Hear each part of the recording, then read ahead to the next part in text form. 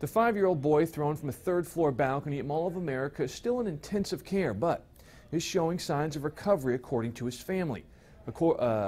Attorney Stephen Tillett spoke on behalf of Landon's family, saying, quote, "We have good news to share with you on this Good Friday.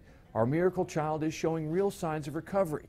New test results have been positive, though he remains in intensive care with a long road ahead."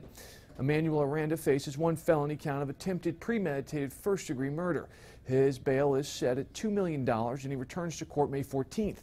A GoFundMe campaign has been set up for the family of the 5-year-old boy and raised $900,000 in 6 days.